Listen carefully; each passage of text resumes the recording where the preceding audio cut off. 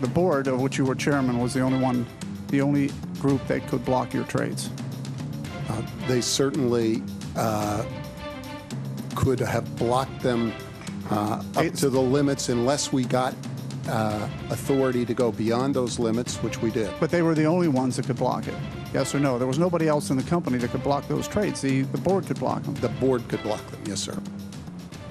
Well, that was Congressman James Renacci grilling John Corzine back in December over what he saw as a lack of internal controls at MF Global that led to its bankruptcy. The congressman will be back again asking questions of the MF Global executives today, this afternoon, at the hearing. And he joins us now from Capitol Hill. Congressman, thank you so much for joining us.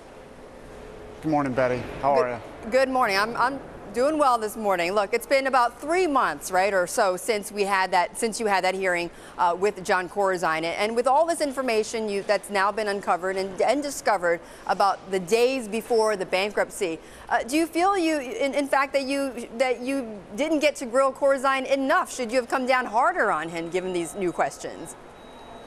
Well, of course, in any hearing, it'd be great to have 10, 15, 20 minutes to ask some questions, because you just start to get involved in getting answers. So it's always good to get as many questions as you can. Of course, we have a lot of other congressmen and women who wanted to ask questions, too. So Sure. We continue to try and dig into that information.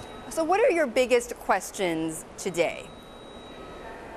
Well, today's hearing really is about causes and consequences. It's about what caused the problems, what were the consequences, how can we stop in the future when there's $1.6 billion lost of constituents' money and Americans' money. We need to be able to find out what happened. You know, there were regulators there, what happened, what were the causes, and how can we make sure this doesn't happen in the future?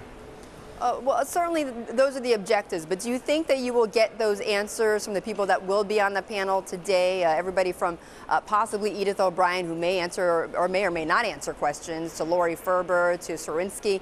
Do you believe you'll get any of those answers from them? Well, we hope so. You know, today's panel includes a lot of the executives that were there.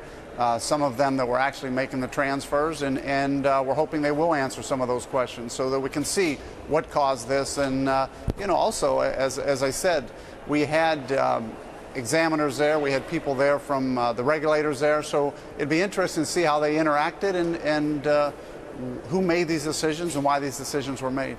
Do you feel, after having seen more of these emails, is your sense, Congressman, that there was in fact some intent or some confusion or something that had happened in the last few days, or some intent by MF Global to cover up perhaps the mixture of the firm's money and the client money, and therefore knowingly having transferred that money to their own accounts? I mean, do you believe more so that has happened? Well, again, with $1.6 billion missing, clearly there was money being transferred, and somebody was making the authorization to do that. Those are the kind of things we're hoping to be able to get some answers on today. Whenever you're using customers' money like that, there has to be reasons. Somebody must have known. There's reconciliations. I know there's processes. We need to look into the details and see what happened. And again, we have to make sure this doesn't happen again. Do you believe more strongly that perhaps Corzine may have known? Well, clearly, Mr. Corzine was involved in a lot of the day-to-day operation. You know, we see the emails back and forth.